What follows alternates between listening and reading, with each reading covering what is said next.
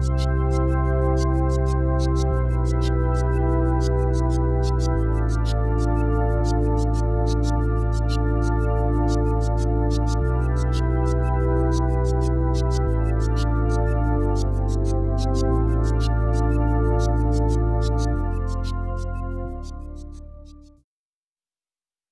everyone, Ron again, and in this video we're going to talk about Trance Gates. Action. Don't forget to like, comment, and subscribe.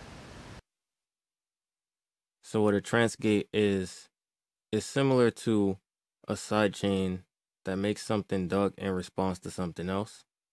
If you look at the reverb videos I made, reverb 1 and reverb 2, that idea is explained in the reverb context, and sidechain compression specifically is explained in the second video, and it's shown how you do it there.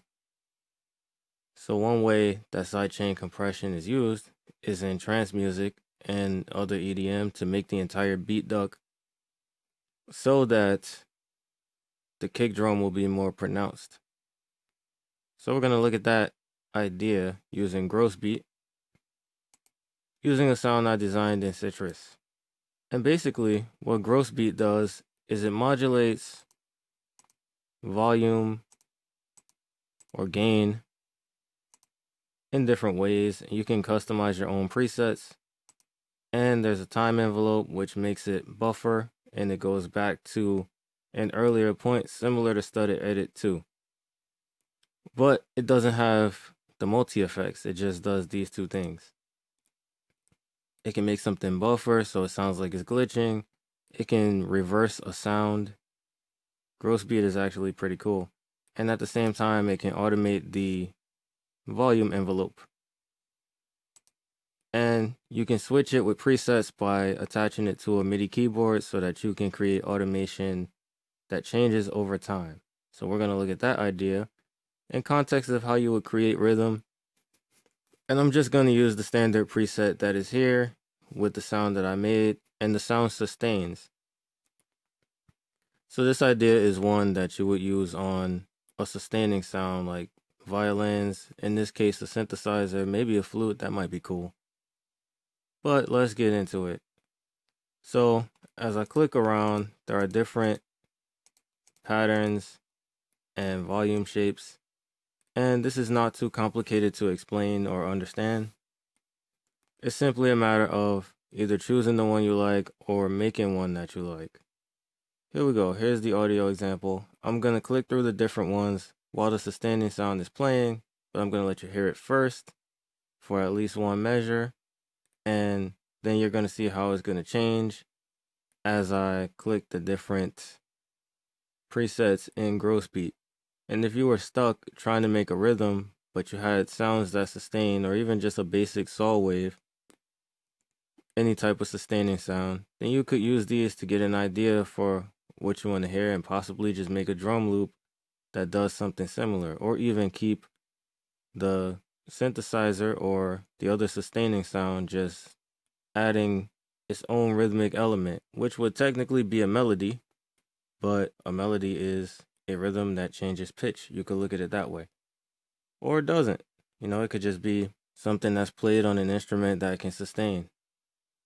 It's context, really, because you expect a melody to be played on an instrument like a piano or like a flute or violin that will usually change pitch. But a melody still is a rhythm. So we're going to get into that now. Check it out.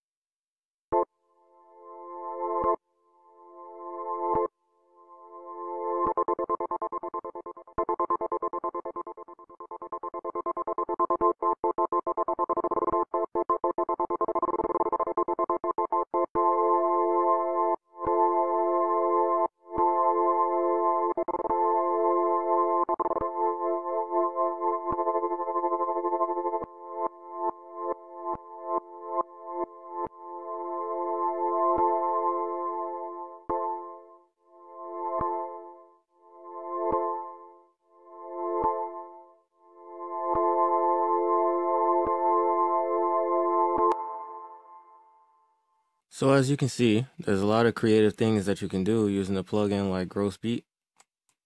And you could also use plugin like Stutter Edit 2, where you can do the same. And I made a video about Stutter Edit 2 a while back, so I'm not going to talk about it much again. It does much of the same thing, where you can buffer, you can make the audio glitch, and that can be useful to create rhythms. And Stutter Edit 2 is more diverse about it. But Stutter Edit 2 is not native to FL Studio. So if you have FL Studio, then Gross Beat is already an option. Or even if you don't, I think maybe you can buy Gross Beat separately. I'm not really sure about that. I went and checked, and you do buy it separately, but it says that you can also use it outside of FL Studio, so that was smart on their part. In any case, if you made it this far and you stuck through the whole video, I thank you for watching. It was a really short lesson, very simple and straight to the point. You can use anything that automates using buffering to create rhythms, especially when you get stuck. You could just add something like that, or for a cool effect, because if you notice in Gross Beat, it has this preset that's named Sidechain, because that is what the sounds in EDM music will do the way they sidechain them. They'll duck. And so that is one of the ways that sidechaining is most prominently used and well known for. And with that being said, if you made it all the way to the end of the video, I thank you for watching, and as usual, have an awesome day. Peace.